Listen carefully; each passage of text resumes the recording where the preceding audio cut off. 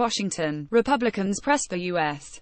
Justice Department on Wednesday to name a new independent prosecutor to probe alleged bias in the FBI after a top agent's anti-Trump text messages were released to the media. With special counsel Robert Mueller's Russia investigation increasingly threatening President Donald Trump's inner circle, Republican legislators said the private messages between the agent and a department lawyer, both formerly part of the Mueller team, undermine his investigation's credibility.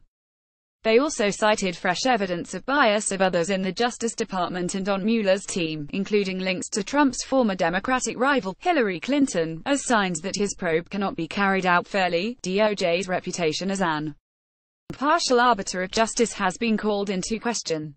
Bob Goodlatte, chairman of the House Judiciary Committee, told Deputy Attorney General Rod Rosenstein, "We are now beginning to better understand the magnitude of this insider bias on Mr.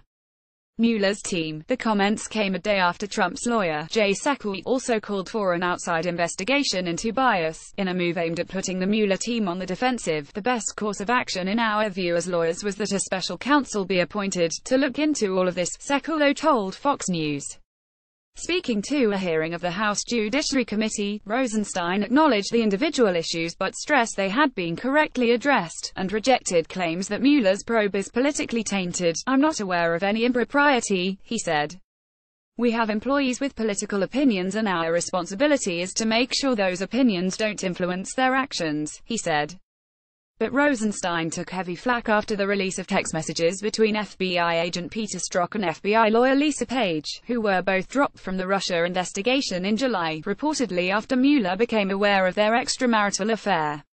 The hundreds of messages, mostly sent during the presidential campaign last year, showed Strzok calling Trump an idiot and a douche, while Page said of Trump, "This man cannot be president." The messages called into question not just the Russia collusion probe, before and after Mueller took it over.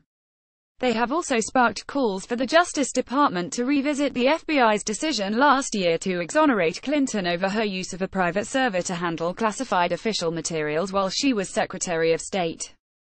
Strzok had been a senior investigator on that, and reportedly had a role in the decision by former FBI Director James Comey not to prosecute Clinton. Republican lawmakers and Sekulow also cited the pro-democratic bias of most of the members of Mueller's team, as shown by their campaign donations. And they also pointed to the newly disclosed role of a senior Justice Department official and his wife in the notorious Russia dossier, a file compiled by a former British spy detailing links between the Trump campaign and Moscow. The official, former Associate Deputy Attorney General Bruce Orr, was reassigned after it was shown that his wife helped compile the dossier, which was paid for by the Clinton campaign.